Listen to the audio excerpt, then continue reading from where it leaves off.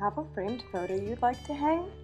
First things first, driving the hanger into a stud is your best bet.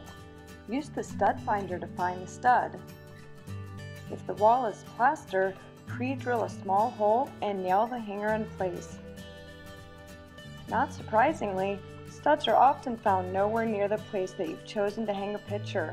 On drywall, you'll want to use drywall anchors. An anchor is a 2-point hanger. After driving the nylon part into the wall with a hammer, turn it like a screw until it's flush.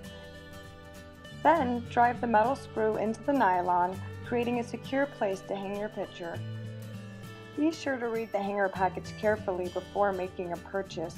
Different hangers are designed to hold different weights. For plaster walls, use a picture hook. The hook is secured by sharp, hard nails that come with the hangers. Put the hook in the place of your choice and then drive the nails into the plaster.